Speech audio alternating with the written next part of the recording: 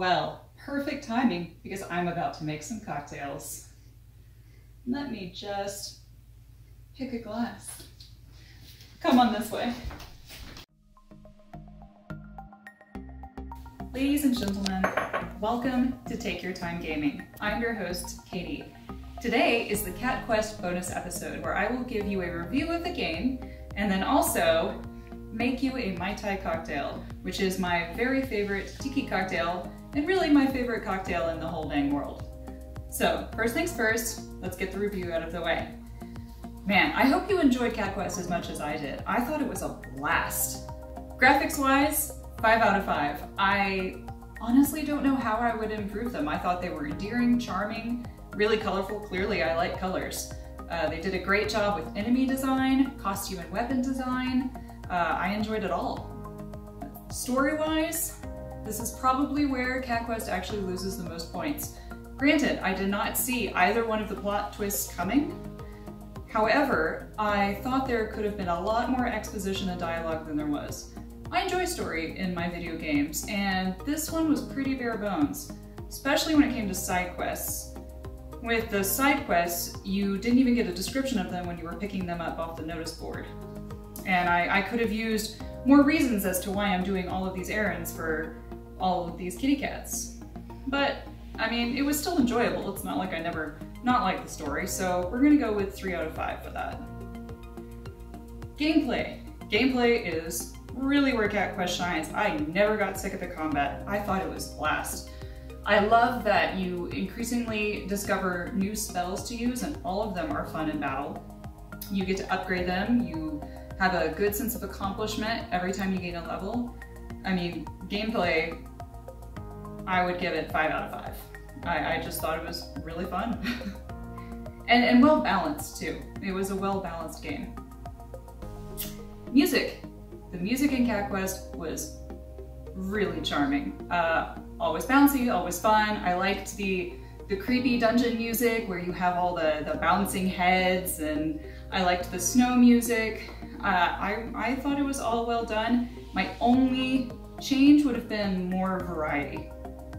There were few tracks to the game. They were all great, but I wanted more. Let's have more music. So 4 out of 5 for music. Lastly, after calculating the whole score, Cat Quest gets a 4 out of 5. You know, that's a very respectable score. I really enjoyed it. I hope you guys enjoyed watching me play it too, and I will definitely play the sequel. I'm very much looking forward to Cat Quest 2.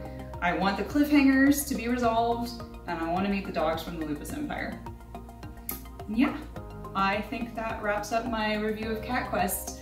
Why don't you comment and let me know what you guys thought? You know, give your own review. Have you played it before? And then also what you thought of watching it as a Let's Play, because I'd like to see both of those numbers from you. But okay, let's get into the meat of this episode, which is why you're really here. I'm looking at you, Mom and Dad. The Mai Tai. Okay, as you can see, I have an array of ingredients, but I first want to give y'all just a little background. I have talked about what Tiki is and how, you know, it was moving in the 1940s, and it's all about exoticism and escapism and relaxation. But what is a Tiki drink exactly? Obviously, it is a cocktail invented during the Tiki movement, but there are qualifications that a drink has to make in order really to be Tiki. So here they are, and I've got my notes here too so I can refresh myself. Usually a Tiki drink involves a myriad of different rums.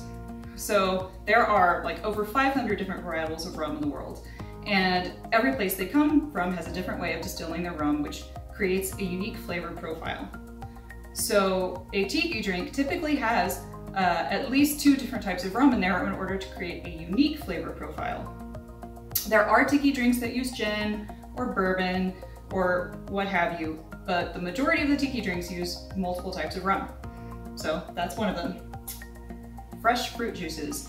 Tiki drinks are all about the fresh squeezed juices. Also exotic juices. You'll have your standard, you know, grapefruit, pineapple, lime juice, lemon juice, but then you'll get things like dragon fruit juice, any sort of exotic tropical fruit you can think of. We've probably made a juice out of it and put it with some rum, because why the heck not? Let's see, homemade syrups.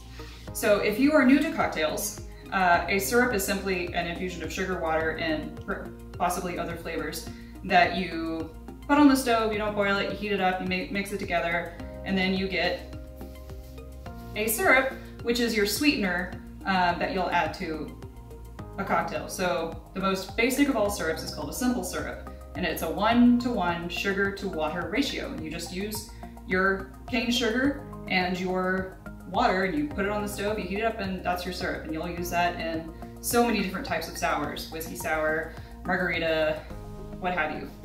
Now, tiki syrups get a little bit more complicated, but they're still very easy to make if you can get your hands on the ingredients. So I highly recommend you always making your own syrups. But you can, I mean, there's hibiscus flower syrup, there's cinnamon syrup, there's vanilla syrup using vanilla bean pods, there's cardamom syrup. What I have here is a Mai Tai rich simple syrup, and I'll go into how I made that in a minute. But yeah, syrups are very characteristic of tiki cocktails. And lastly, what also makes a tiki cocktail, it's not a tiki cocktail unless it's served in a super fine glass.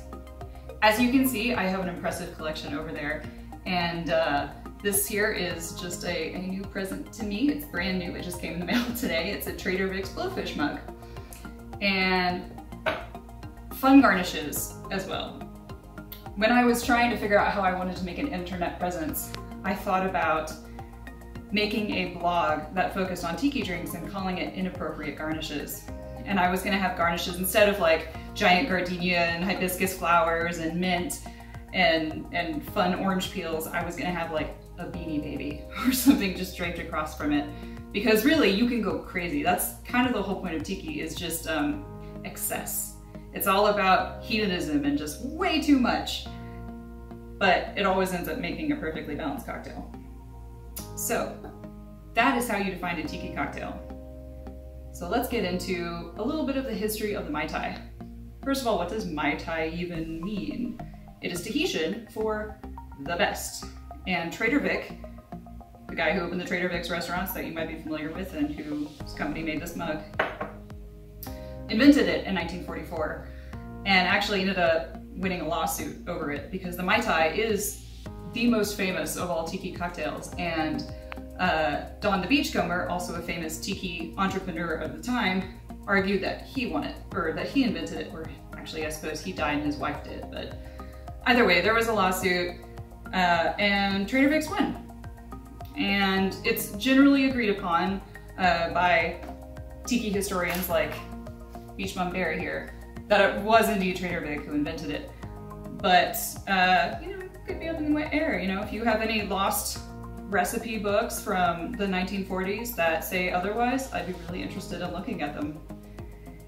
But yeah, that's the essence of the Mai Tai. The history of it, it's boiled down to its roots.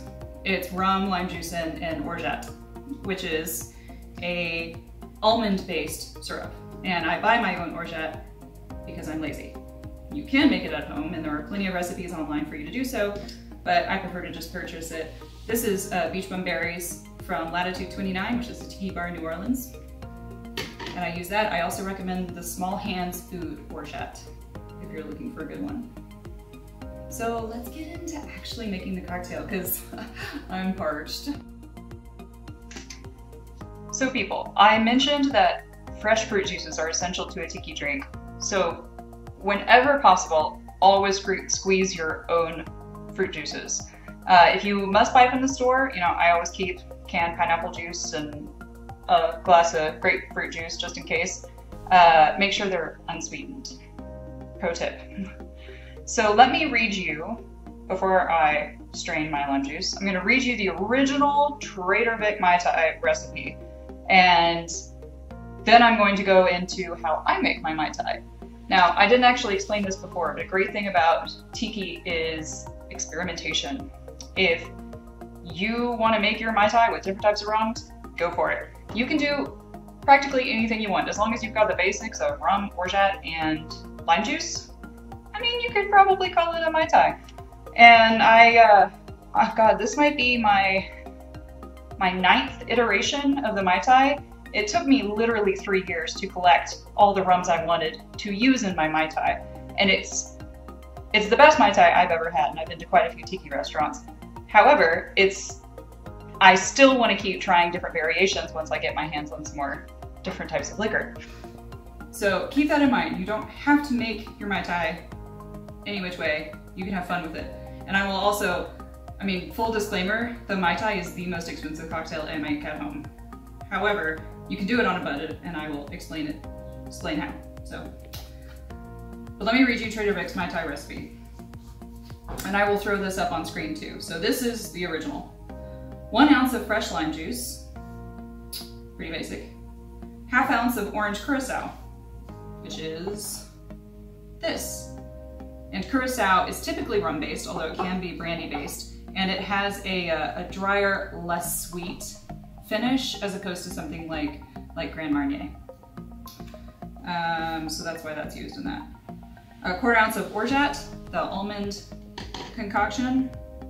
1/4 ounce of sugar syrup, and by sugar syrup I assume they just mean typical 1-1 simple syrup, which I explained earlier.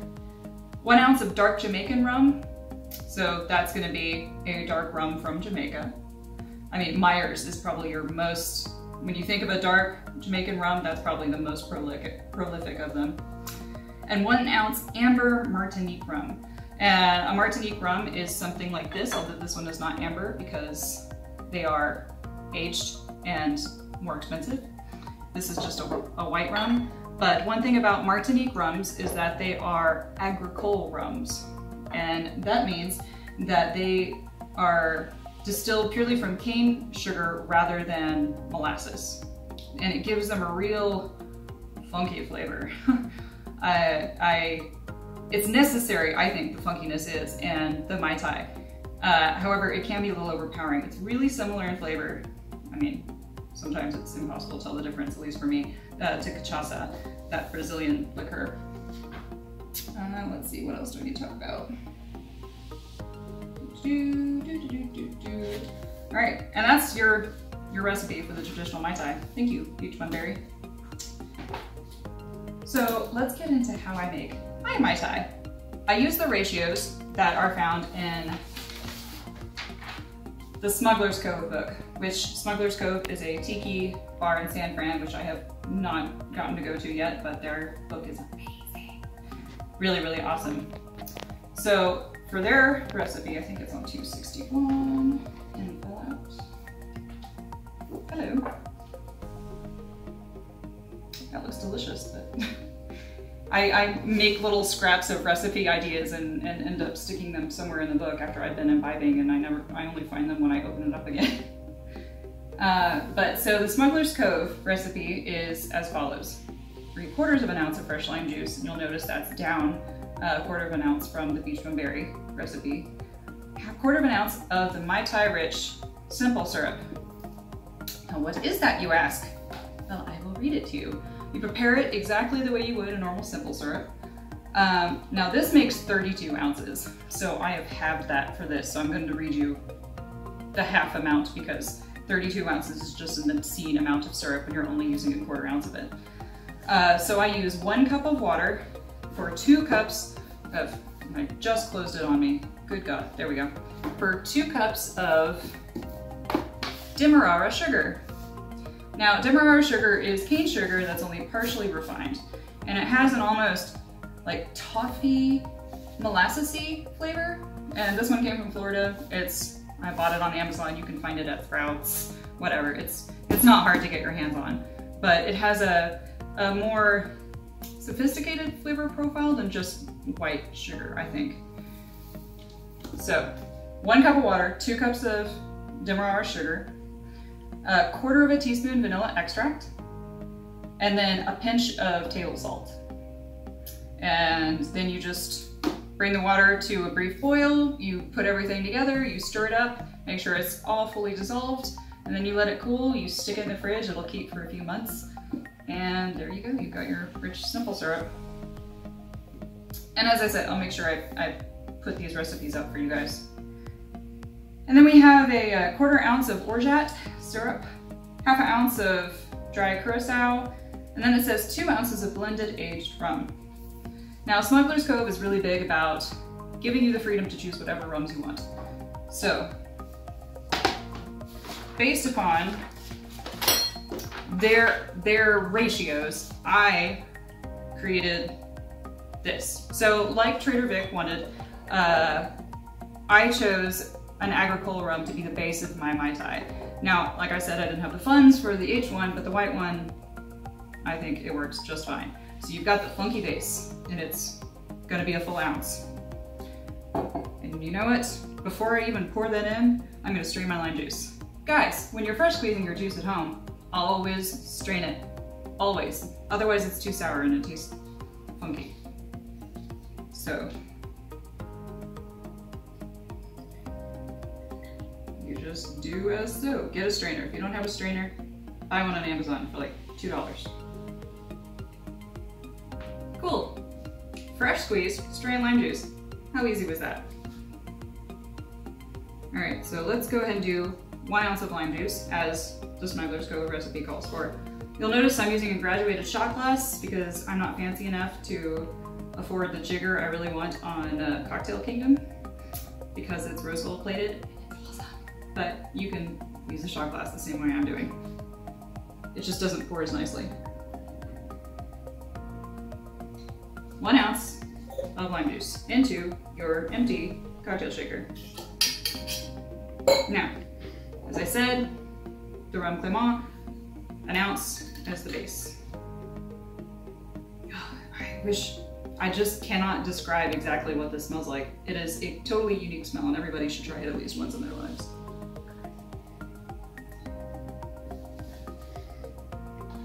Go back there with a minute.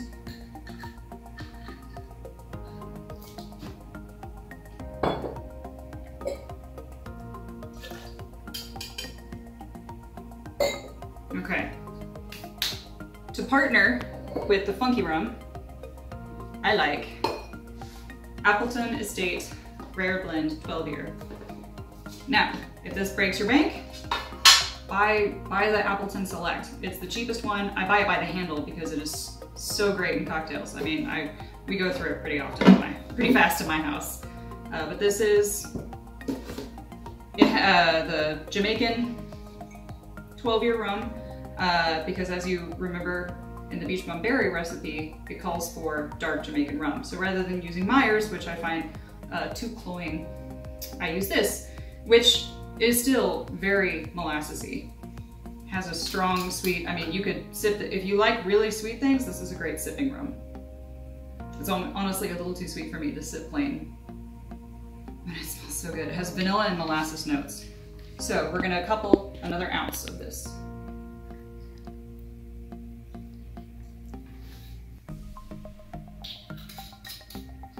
Back in your box you go. And now you'll notice, you remember the Smuggler's Cove called for 3 ounces, right? No, I'm sorry, 2 ounces. So we have 1 ounce left of rum that we can add in there. So I added this El Dorado 12 year, just a 1/2 ounce of it, because this is a Demerara rum. So rather than being made with cane sugar, like the Demerara sugar, it has the toffee, it's made with Demerara and has the toffee and sort of molassesy notes, and I think it goes really well with the syrup. And if this breaks your bank, get the El Dorado 5 year. It's cheap and good. Like I said, it took me 3 years to accumulate all the rums I wanted, so you can definitely make tiki cocktails on a budget. Here, this is from Guyana, by the way. Oops, I didn't pour this one in there.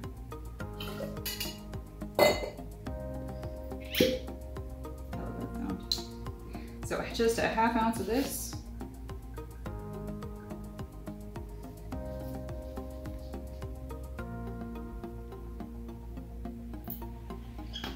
And then lastly, I added a 1/2 ounce of my favorite rum, Smith & Cross, which is a Jamaican pot stilled rum.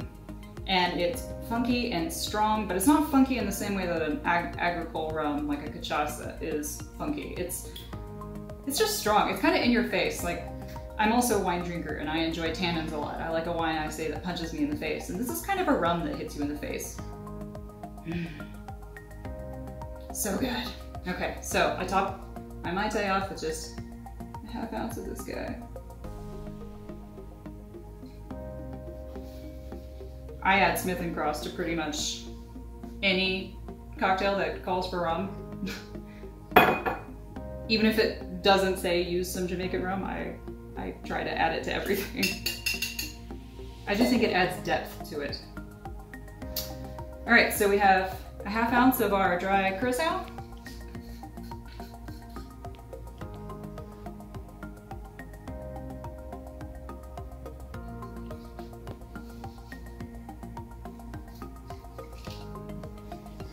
Quarter ounce of our orgeat.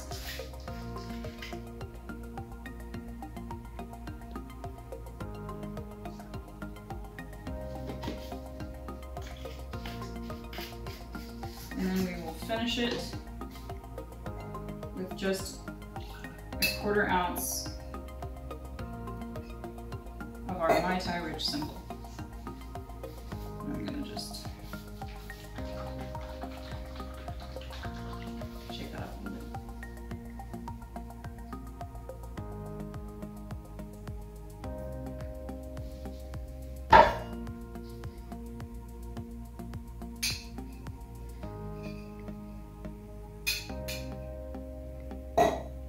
And I do not want to forget my bitters. A Mai Tai recipe, in my experience, has never ever called for bitters.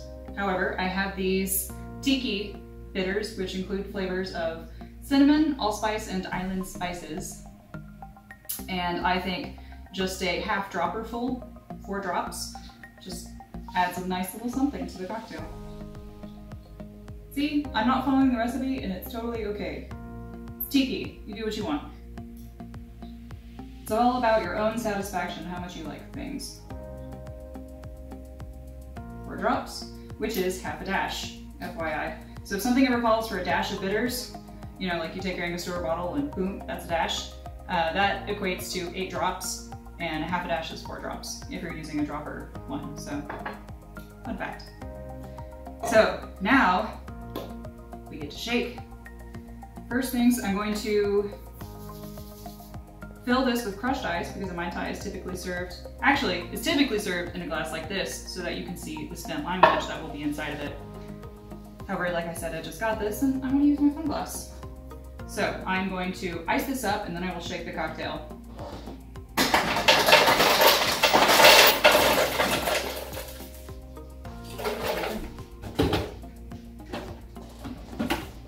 So now I'm going to crush ice in the blender.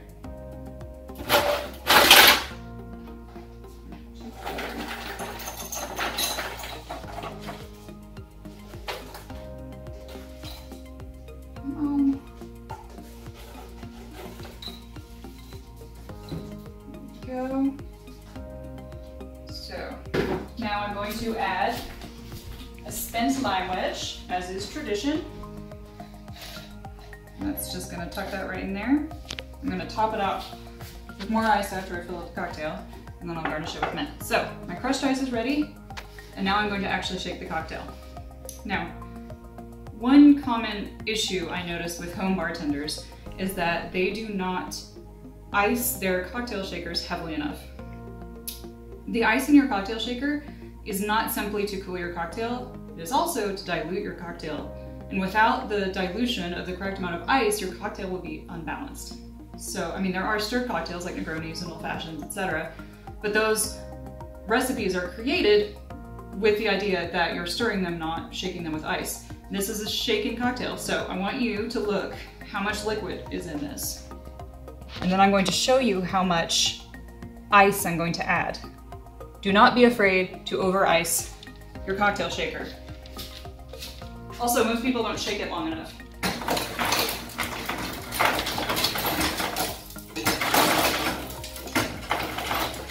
Now this is how much ice I put in my shaker.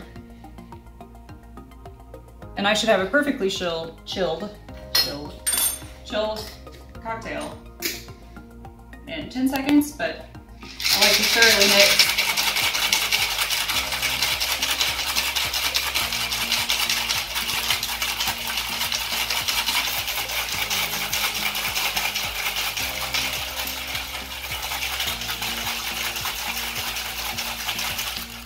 There. Now, look at the frost on this glass. When it hurts your hands, you've shaken enough.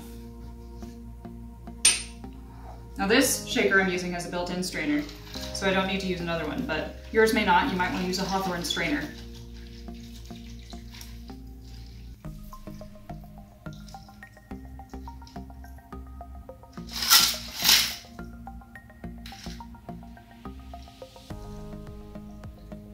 Because this is the most expensive cocktail I make, I'm not wasting a single drop.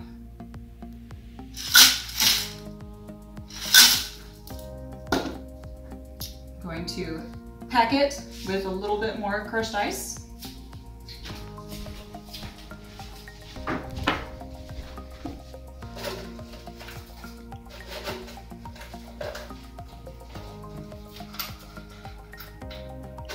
Luckily, if you make a mess, this is just ice, so you're fine.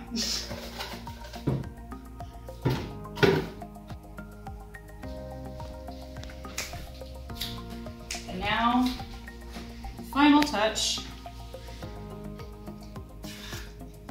we garnish with mint. And you want to just distress the mint a little bit. I'm distressed. Release all the good smells.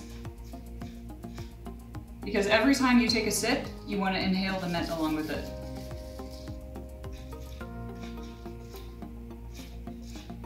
And, ladies and gentlemen, you have a Mai Tai.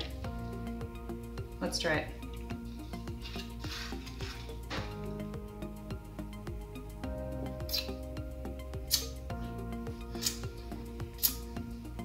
That is so good. Oh God, I haven't made me one of these in months. Oh, I've been trying to be good, but why be good when you can have a Mai Tai? Guys, thank you so much for watching my bonus episode. I hope you enjoyed the Cat Quest review and learning a little bit about Tiki, rum, and the Mai Tai. Please like and subscribe. It is very appreciated. If you want me to keep making delicious cocktail videos, I'm gonna need some likes and subscribes. Follow me on Twitter, TYT Gaming, capital K, capital C. And I think that's it for my first cocktail episode. Cheers, guys.